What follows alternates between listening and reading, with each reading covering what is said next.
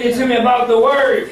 And that's my favorite subject. I remember when I first got saved, I used to watch TV ministry, right? And then one preacher used to say, just keep looking at the Word. Just keep looking at the Word. Then after you go back, read it again. Then after you go back, read it again. You know, he kept pushing that thing in my spirit. And I found out today that most Christians can't quote a whole scripture out of the Bible.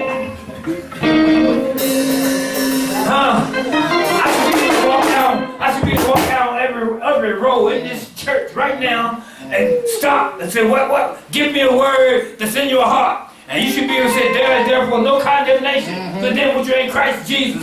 Yours might be something else. Yours might be something else. I mean, seasoned Christians. I ain't talking about babies, because we're not looking at the Word. The Bible says the Word is a lamp unto our feet and a light unto our pathway. How can we live without the Word? How we can have success without the Word? Oh, glory. We need the Word. We need the Word. Somebody say Word. Word.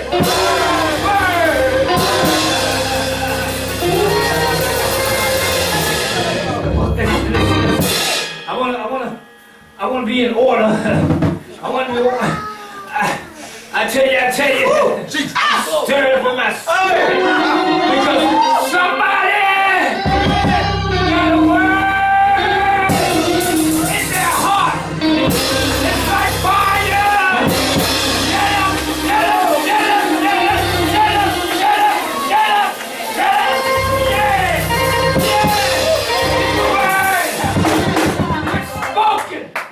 New season. It can bring life to the hearer. It can bring health to the sick. It's the Word.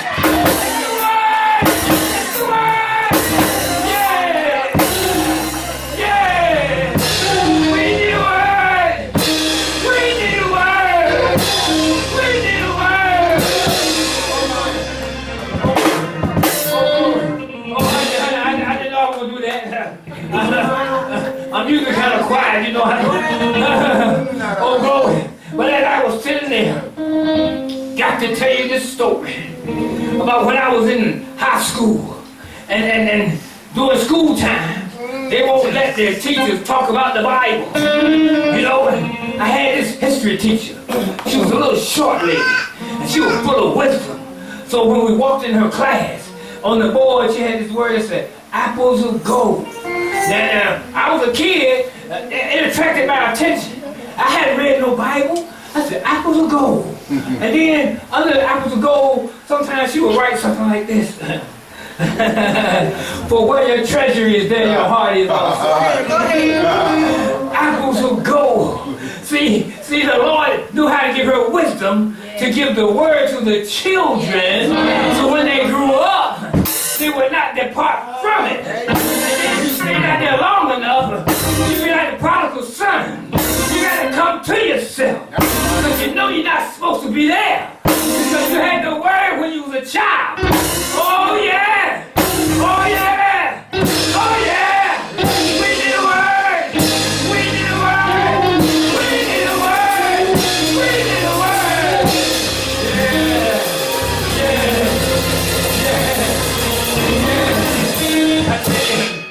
I tell you, I upset some people today because when we have our TV ministry, I'll say things and I know some of them get mad at me, but I'll tell them in a minute. I'll tell you like this: you gotta go where you can grow. If you ain't growing, you don't need to be going. People want to possess your flesh and tell you to come to the church of what's happening now over here. Come to the churches on the hill. We got it all, everything you need. We got a food bank. We'll help you. We got a children's church. We'll help you. This is where you need to be. But if there's no word, you need to keep a stepping. Real fast. You gotta go where you can grow. If you ain't growing, you don't need to be going. Yeah! Yeah! Yeah!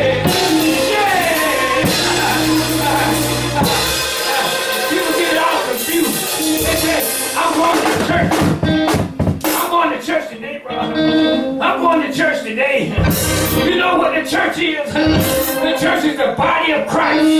We come to the building to assemble ourselves. We are the church. The Bible says the kingdom of God is in you. We are the church. You don't even know the power you possess sometimes. You don't even know who you are. The kingdom of God is in you. When you walk into confusion, something's got to change. We need a word. We need a word. We need a word. Oh yeah. Oh yeah. Oh yeah. Oh yeah. I pray that this thing stick with you. Stick to you. So even on tonight. So I say, you been to church all day, but you just can't get enough. You gotta go back and read some more. Yeah. It's like food for your spirit. That's why Jesus said, the word of God is that bread. Did he say? Man shall not live by bread alone, but by every word that proceeds out of the mouth of God. Every word. We need a word. We need a word. And Jesus said we need a word. We need a word. Glory to God. Watch out. Those backyard that'll read one scripture and don't go back no more. I know what it say. And they want to tell you a story about how they used to live. And they give you no more word.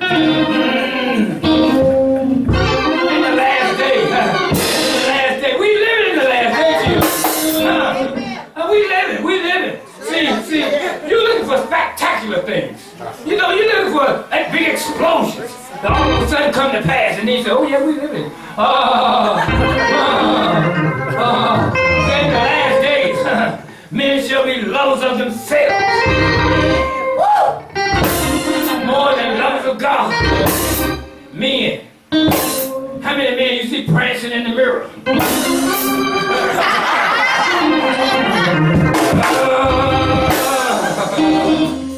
We need that word. We're in the last day where evil is on every hand. We need to tell our children and our children's children that this word of God is forever. Now, somebody gonna get me up, gonna get up. I'm gonna make them get upset.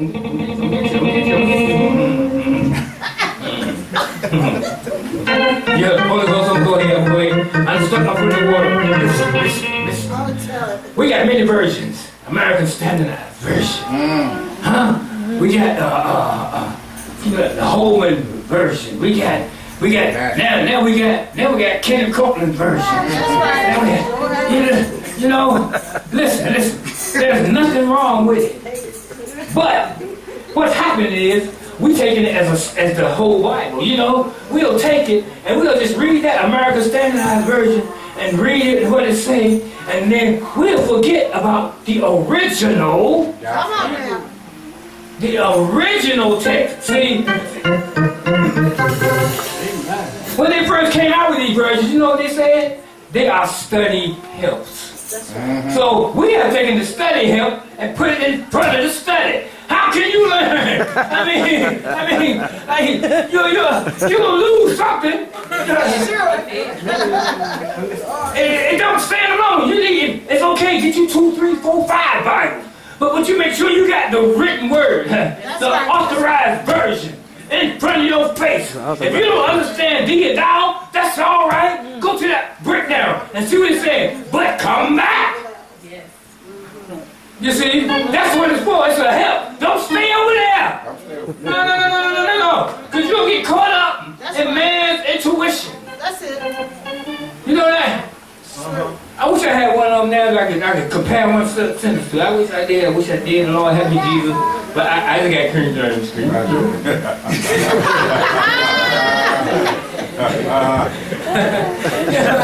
They don't tell you how they suffered to get this version through. They don't tell you about that.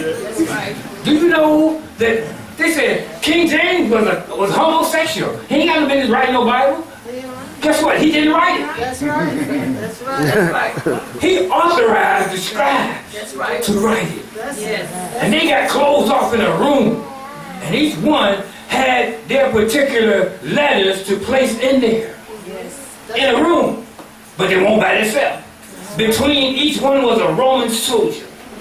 And if this one had that word, and if it looked like he was trying to slip something in there, they would kill him on the spot. That's right. That's right. That's right. Huh? See, they won't tell you that. There's an old King James, he was a homosexual. You read his Bible, but you ain't reading King James. You read the authorized version that the God anointed men to give them to understand. How in the world can you have 66 books and all of them coincide, talk about the same thing, the same prophecy, and it come to pass? I tell you, you can't even get the same sentence from him to him. Somebody say something around here. That's why we need the word. We need the word. We need the word. Bring it before you long, because I always say I don't want to make you glad twice. I'm glad they came. I'm glad they gone too.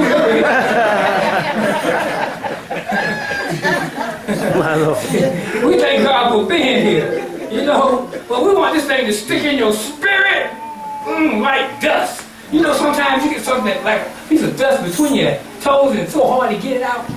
I want that word to get in there so tight so that you can't get it out. Yes, sir. Morning by morning, children read the word. I tell you right now, probably most children under 12 years old can't even recite the Lord's Prayer. That's true. Huh? Ain't no shame. It is. It's a shame. Amen. They taught us the Lord's Prayer. Huh?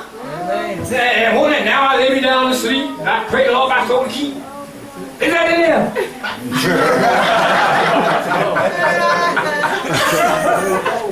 I mean, it is 66 books. So a lot of them might have missed that one.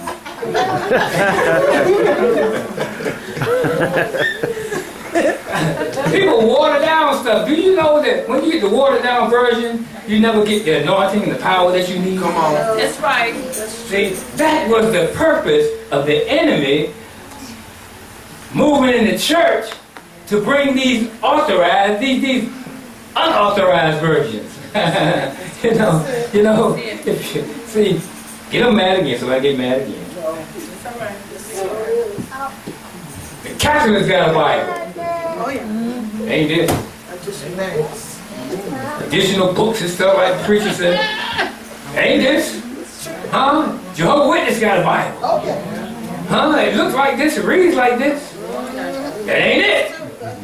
Huh? Muslims got a Bible. On one side the Quran, on one side the Bible. Did you know that? Yep, they have. It ain't this. You gotta mind what you're picking up and reading.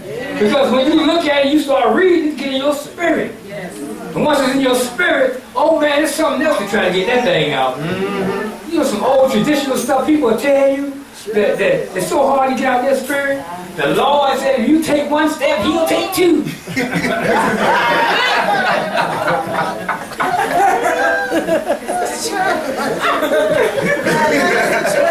It ain't in there. But you try to get it out of them. You try to get it out of them, you have a fight on your hands. You have a fight on your hands. And the Lord said, no, they always tell you, yeah, I know the Lord tell you things, but He give you 5 senses too. Yes, you're right, but that's not in here. You know what 5 senses are, right? Taste, touch, smell, hearing, thinking. Where is that in the Bible? Yeah, He gave you 5 senses, but don't none of them give you direction in life. That's right. I mean, you might see, I might hear, but it's not of the Spirit. It ain't gonna be by the Spirit. He give you 5 senses too. He showed you. All I do with 5 senses locks up in the insane asylum.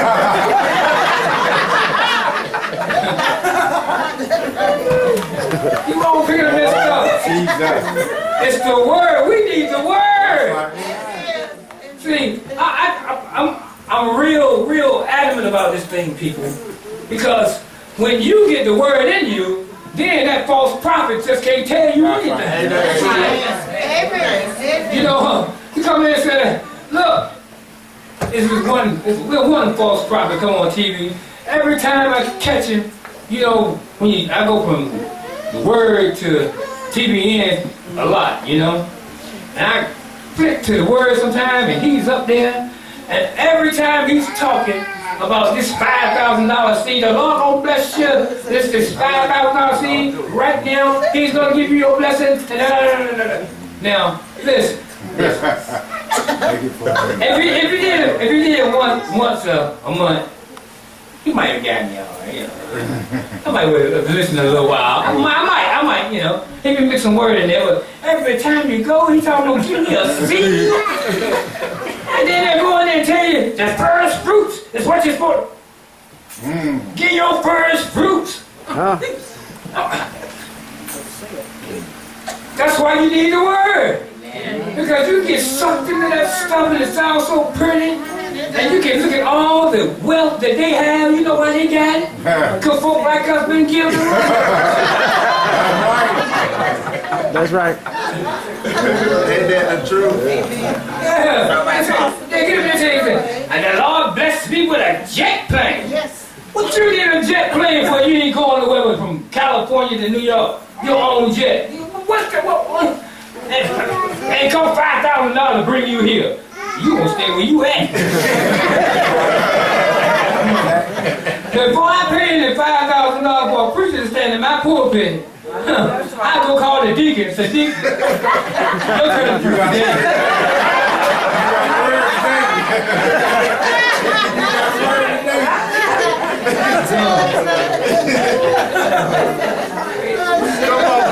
That's why we gotta study this thing. And if we don't talk about it in the pulpit, it'll just keep on going. If we don't pull the covers off, they'll just keep on prospering. You know, brother, when I was in charge of the radio station in Greenville, I had programming going on, right? And this other brother, he was the general manager. Loved him to death. And if you had some money, you could buy some time. He didn't care who it was. Man, these people come up there, what you call them? He must be from the light. With the the hand on the door. Oh, yeah. Tarot readers. He got one of them jokers to come to the radio station and put him on the air. I said, he ain't gonna stay here. And I ain't say nothing. He's the general manager. I ain't fuss. I ain't say nothing. I put him on the air. And then when he go off, I come back and say, and you should read the word of God. Because God will tell you. I go back and tell the devil mess all of them. That's right. He didn't stay on the air 3 months. After that, he didn't even come back no more. One day, he sent his wife, and I was sitting there, oh, you're Michael Atkins? Yes. Oh, we need to talk to him. I'm in charge now. Okay, well, we come back.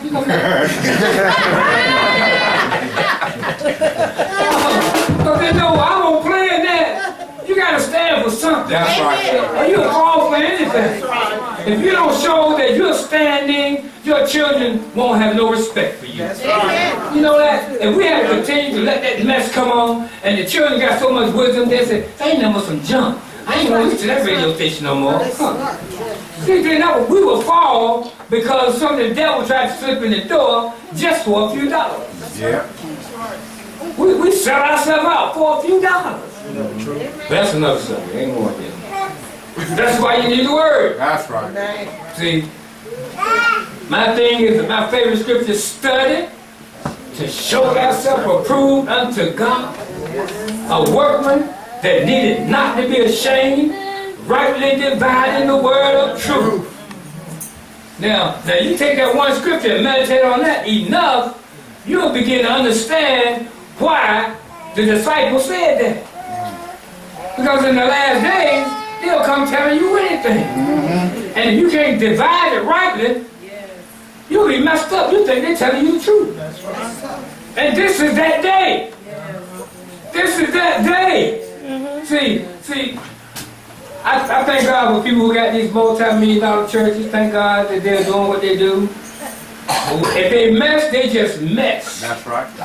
See, some folk run to these big churches and they mess it.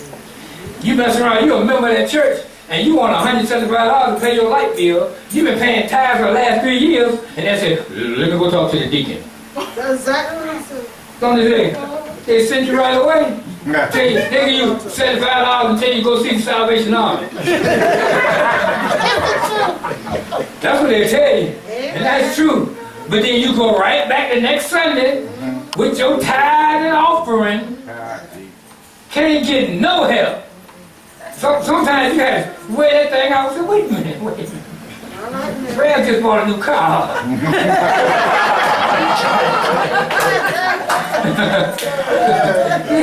You got to weigh that thing out, you know? That's why you got to go where you can grow. That's right. That's right. It don't matter the size. Now, if you go to a mega church and people growing, God bless you. Amen. Amen. You know, there are some that are rightfully dividing the word of truth, but there are a lot more. Huh? Amen. That's what it says in the word. It says, straight is the gate, and narrow is the way to righteousness, and few there be that find it.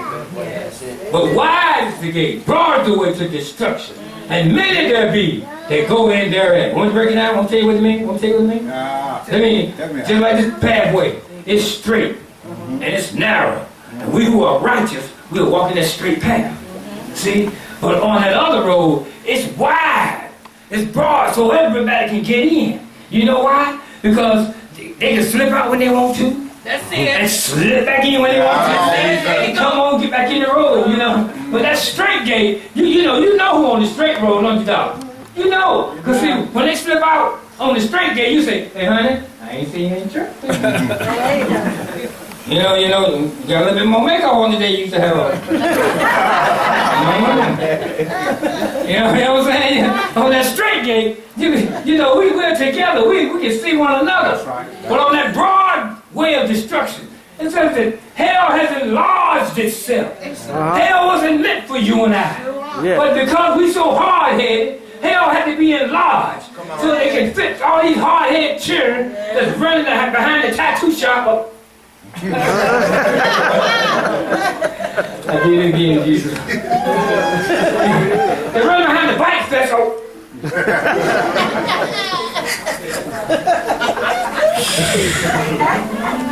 I just don't get it. Same folk we talking about.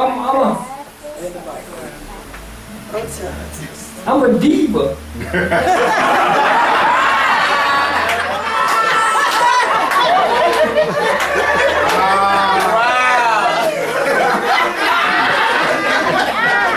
Don't y'all get mad at me. Don't y'all get mad at me. Let me come back.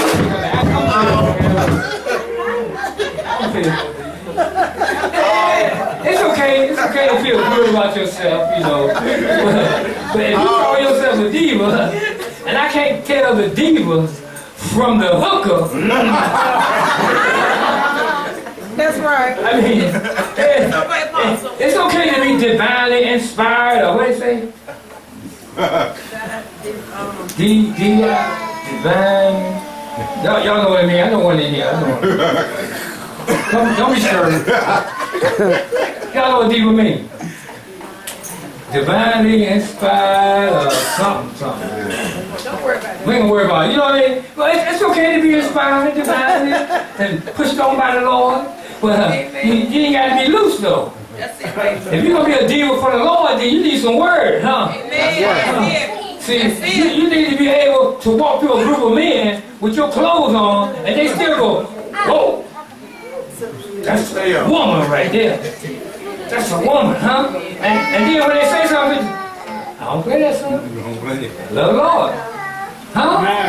Then you'll draw that in the church. But if you're a diva, with your stuff all half unbuttoned and your tattoo, you gotta wear a split so everybody can see that tattoo over there. Something wrong. Come on. I know some folks don't like it, but you know, holiness is the way. And if you did those things before, out of not knowing and ignorance, that's okay. That's okay. But now that you know there's a way to carry yourself, Now that you know. you gotta clean yourself up. Because you don't supposed to look like the world. And the way you won't look like the world is when you get in the Word. See, the Word of God is like a mirror. It'll shine on you. And it'll tell you what's wrong with you. You don't believe?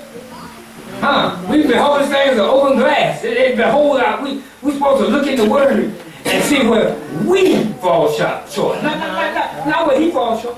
I'm going in there and say, you know, let them that among you walk it straight. Well, you know, brother, you should have heard that word today.